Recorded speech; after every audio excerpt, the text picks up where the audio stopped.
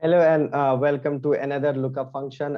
We will be discussing HLOOKUP function for now. We discussed VLOOKUP in the previous lecture, but now we will be discussing horizontal lookup. So this is the example sheet for HLOOKUP. These are the students' roll number. These are the subjects, and these are the marks. Okay. Now what the basic aim of this lecture is? I want to fetch marks for a student with a roll number 202172. Okay. I need the English subject mark, mathematics, physics, chemistry, computer science. Okay. So the only difference between VLOOKUP and HLOOKUP is for VLOOKUP we looked for the data vertically, and for the HLOOKUP we'll look for the data horizontally. I'll just show you the previous example.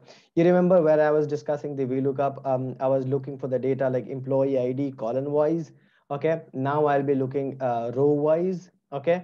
The VLOOKUP function used to return me the column index number. Like I used to call the column index number, and the HLOOKUP function I'll be using the row index number. These are the only two differences which we should know about VLOOKUP and HLOOKUP.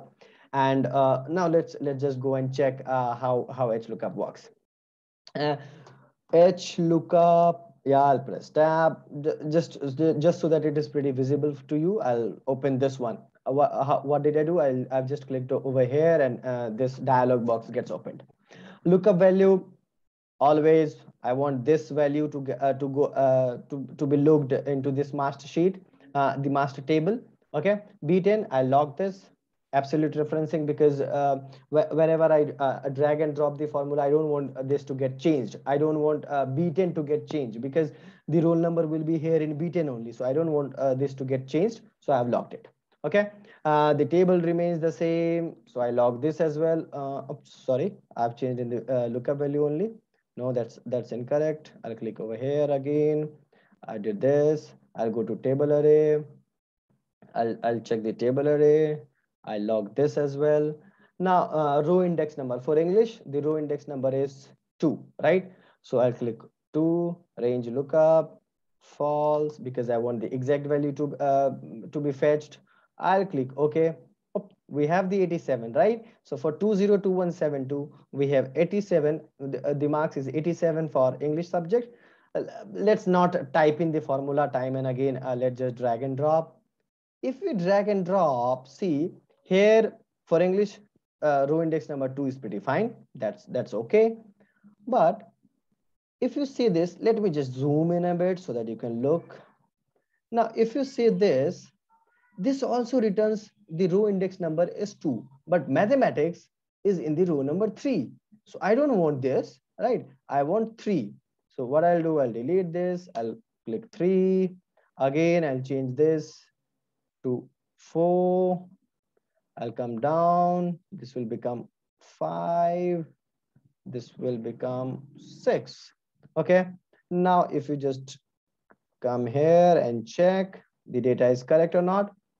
If you can see 87, 95, 96, 85, 95, 87, 95, 96, 85, 95. Correct. Let's do a little bit of change over here. Say, for example, this is 100. This is done. This is 98. The change is there.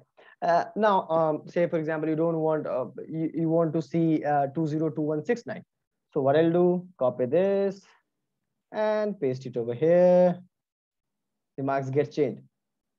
This is automated, right? So this way you can compare the marks. You can look into the you can dive into the HLOOKUP function, VLOOKUP function. What I'll do, I'll upload the link to this sheet in the description below, so you can go and check this particular sheet and can practice VLOOKUP, HLOOKUP, because the next function that we'll be discussing will be index and match, for which you need to have the concept of VLOOKUP and HLOOKUP.